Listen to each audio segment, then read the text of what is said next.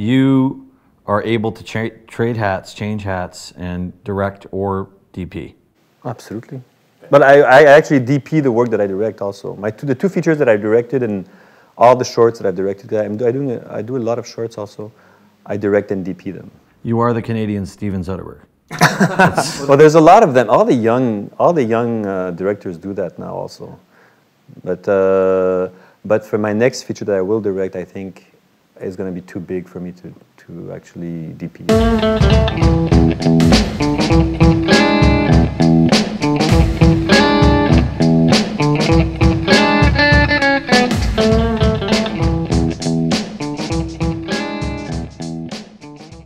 We are honored today to have with us one of Canada's most unique and tremendous cinematic talents, Andre Turpin.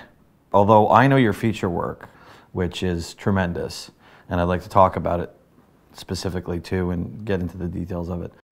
Well, I studied film school, and after film school I was really lucky because I studied in Concordia.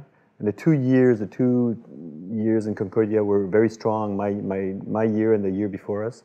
And like everybody works in the film industry now, DPs, directors, lots of them, like seriously, in the television industry also. So that's how we started working right after school.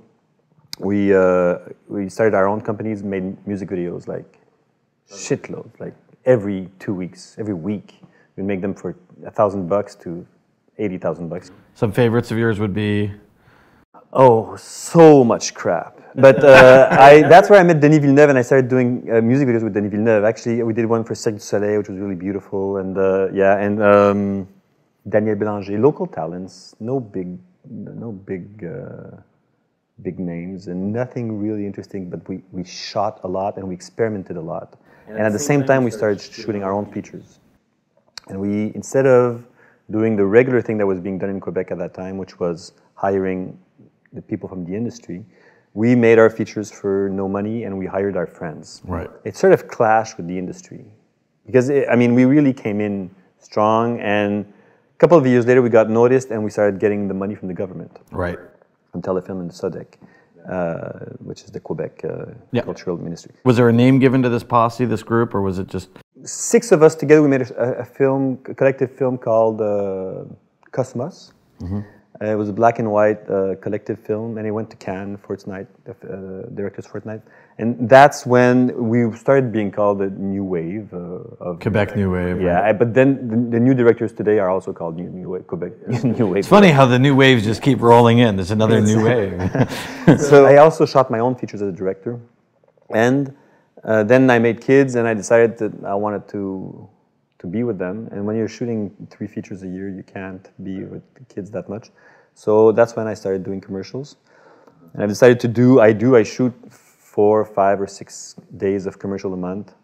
And every year and a half, I do a feature, and the rest of the time I spend writing my own features. I remember working with the gentleman behind the camera to my left.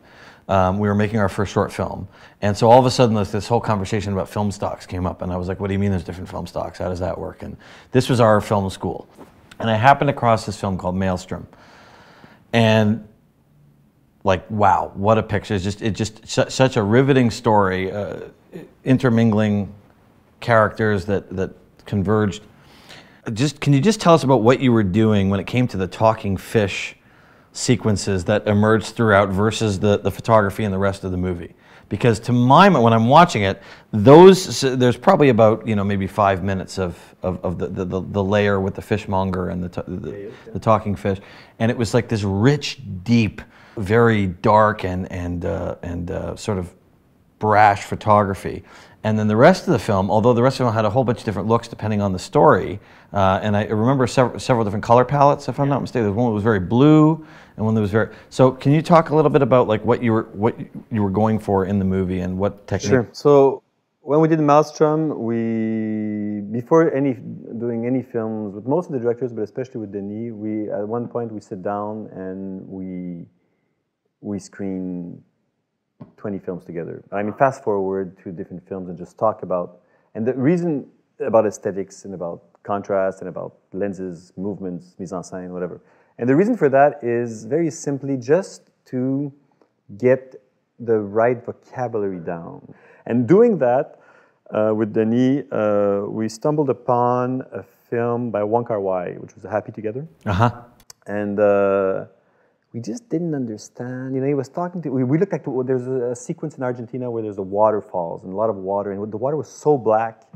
We both loved it very much, but at one point I said, you know, we're going to go and shoot water. I'm going to expose negative, and it's never going to look like that. There's something happening here. There's something wrong here. This is not. Right. So we had this guy from the NFB, Conrad Perrault, which is an old the guy that took care of the labs in the end of 60s, 70s, 80s, and part of 90s probably. Yeah. And he's the head chemist, you know, he's the brains behind Wow. the NFB. This guy is one in North America. There's like a couple like him, you know, a couple in New York, a couple in Los Angeles. Like understands the stock. He understands the stock. He's tested everything. NFB was the greatest experimental place in the 70s, you know, of course with the films, with the animation, everything, but also, you know, McLaren, but also testing. Money was no object, so they tested. They ran. He ran this lab like a wild chemist, you know. So we had Happy Together. We had a print brought down from a distributor. This guy Conrad Perrault, he looked at it twice and he said, "Yeah, I think I know what they did. I think I've done this before." Are you serious? That Yeah. like that? Yeah. Well, he said, "I think." So we're going to test it out, and we tested it out, and it was exactly the same. So what was it? Well, it was. It was in the intermediate. This is it's quite technical, but normally you take No, internegative, interpositive. Yeah. yeah. Normally you take your neg, and you go to interpos, which is a special stock, interpos stock. That's It's usually an ISO of 8 or something. Like that. yeah, and it's low contrast and low grain and low sat because of the different generations. Then you go to interneg, there's a buildup of contrast, right? So these stocks are very low contrast stocks and low sat stocks, so that with the buildup, the natural buildup, It comes out it'll come about back the to the same. print. Yeah. Right? Okay. So what they did instead is they printed their neg on a regular copy, regular film stock, Like almost like a print. like a print stock. And then they took it They internet. used that as their interpos, and then they made an interneg, but a special interneg, 5222, I believe it's called. It's an interneg for animation stock, very saturated, and so the contrast level just goes way up, and the colors just go. The colors are very rich, but anything it's very dangerous because anything that's like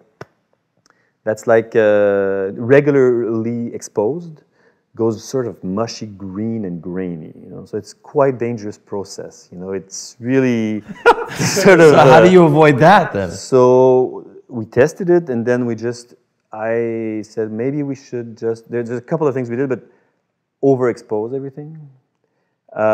Shoot nothing. No skin tone was regularly exposed. It was a lot of lighting, and it was at least overexposed by a stop and a half. Everything, like all the skin tones. And then anything that was just a half a stop or a stop under just went black. So it was quite dangerous sort of way to work. Yeah. But I used low con filters on the lens because the contrast buildup was too much, you know. So I had to pull it back, and I pulled the stock instead of exposing it normally.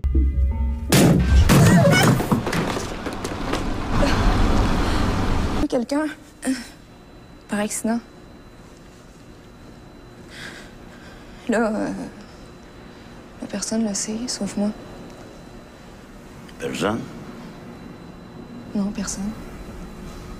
C'est quoi le problème? Moi, j'ai rien entendu, hein? Vous voulez un sac?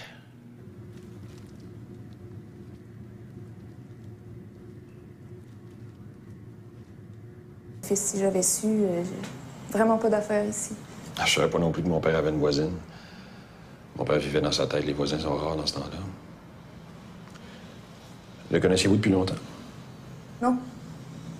Depending on the way I lit it, made a huge difference. And this is what we did for the fish, to come back to your question, was we lit it very contrasty instead of going the regular formula, because we wanted to give it a very stark look, like a very like a nightmarish type of look. Nightmarish. Well, that is a fabulous story about the whole process of trying to get that. It's fabulous. There's one shot I want to ask you about, because when I saw this shot, it was I was watching it on DVD, but when I saw the shot, I thought, I had to know whether it was your idea, whether it was Denis' idea, whether it was a collaborative thing, or whether it just hit at the last moment. I may be remembering this wrong, but the female lead, one of the female leads, is asleep on a couch. Yeah. And there's a big picture window, not unlike the one outside above her. Yeah, that's my idea. It was your idea. Okay, so you know what, for the iris pole. Yeah. So because that to me was one of the, I can count on, you know, both hands the times that I've seen with one small camera technique, you're literally telling the story, because we're exposed for the outside. You pull the eye. Well, you tell what happens. Yeah, I mean. Well, the idea, it was my idea, but it's not. It was a brilliant idea because it came out of a technical problem. It's too bright. I mean, the contrast level was so high on the final product. We knew about that while shooting, that I could not control. I could not hold the city with detail and the inside. You wanted a bright inside. So I said I have to choose. Either I leave her completely dark, this young, beautiful actress. We just said, well, she's completely drunk. She did ecstasy the night before. She wakes up. Why don't we go for both? Why don't? But it was not a creative idea. It started out as a technical problem, and we fixed it by inventing something that would use it. And we're both very happy with that. Well, it's a masterful, because the effect that it has is it puts you in a wide shot directly in the point of view of the subject that's in the shot. I want to talk a little bit about Child Star. You know about this film? Of course. The thing is, in English-speaking Canada, you know, one of the greatest heroes is Don, and very few people do what he does, as well as do what he does. Period. And so. A great film, as the editor, Reg Harkema, told me. He said he always thought it was a better film than Last Night, but he said, you know, one's about the end of the world, the other one's about, well, it's this boy stars going up to Canada as a driver, and it doesn't necessarily commercially connect. But that being said, just tell us about, like, you know, you're making a movie about Hollywood. Yeah. A little bit about a farm league to Hollywood. Yeah. Look, I work hard. I read scripts every day, and when I come in this trailer, I want a relaxing environment, and I don't want to waste my time reading. I'm not your servant, Taylor. What do you think a chauffeur is?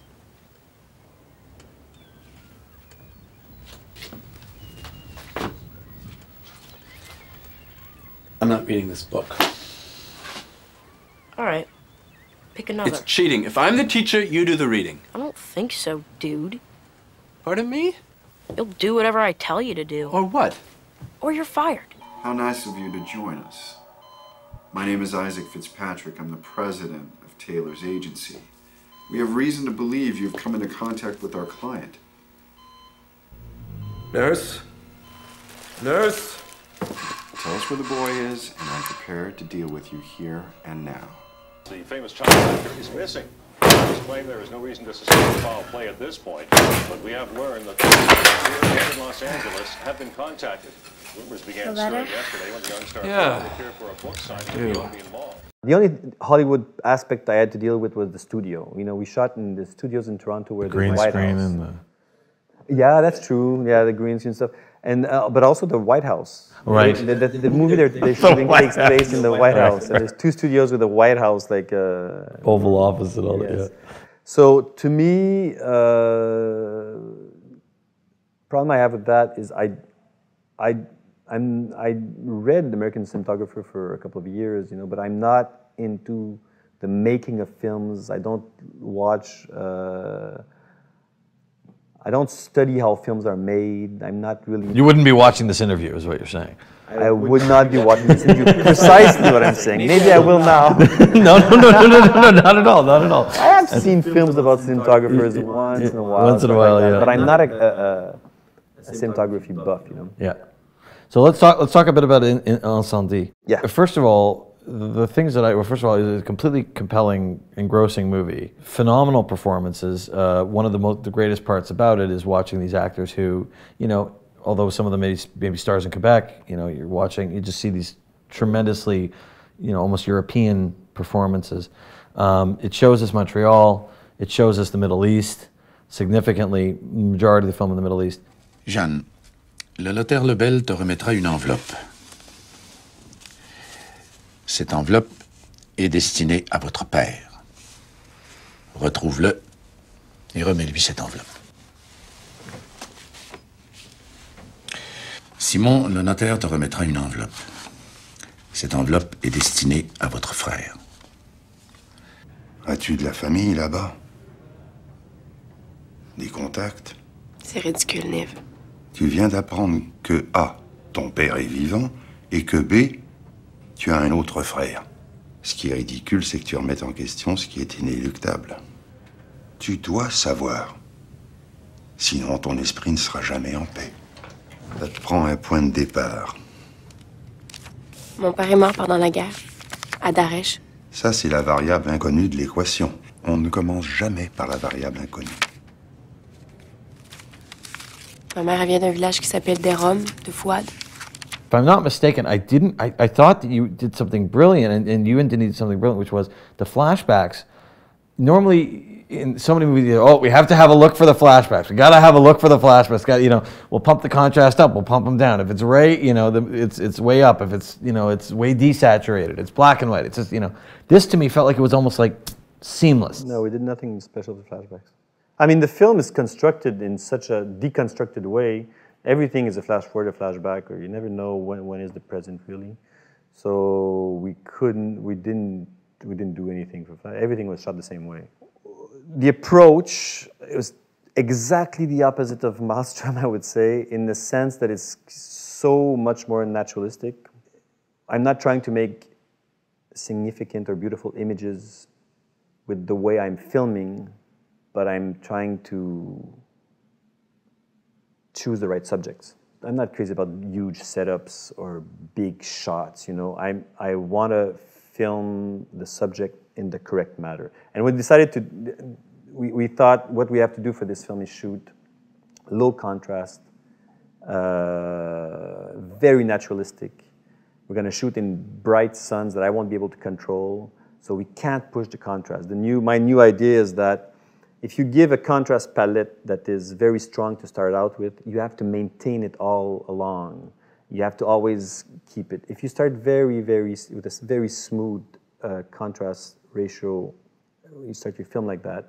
My friend Sarah Michara, which is the DP here, is a big fan of Savidaïs, and she introduced me to this type of, when I watch her films, they start off and I go, oh my God, this is so flat, This is so goddamn flat. And by 10 minutes into the movie, my eye is used to this contrast ratio, and if you want to mark a scene, make it more dramatic or make it more, then you just have to pump up a little bit of lighting or contrast in post, and it really gets you really strongly.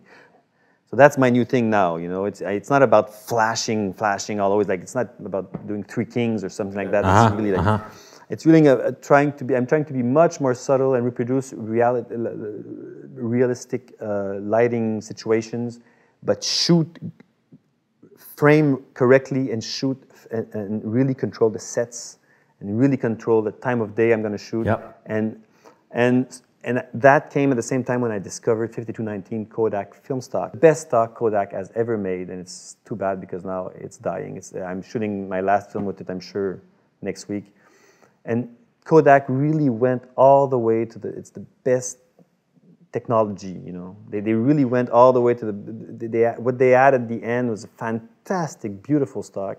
And so I shot, the big decision in the photography of Incendies was not lighting, except everything that we did that took place in that normally takes place in Lebanon, but that we shot here. Like the interiors that we shot here, then I had to light because I needed sun, So now I had big setups with 18Ks and blah, blah, blah. But over there, I never took out something bigger than a 4K. Almost no lighting. And when you were shooting outside, yes. Was it just I was just covering the actress, you know, with big Steadicam shots. I was just which is covering walking the through actress. ruins and following along. Just covering the actress with something, but I filtered correctly in the camera and I pulled a lot. I pulled the film stock. The big thing that oriented the cinematography was the colorist. She was a painter, Charlotte Mazingi. I'm doing another film with her. She's in France. And she influenced all the colors of the set.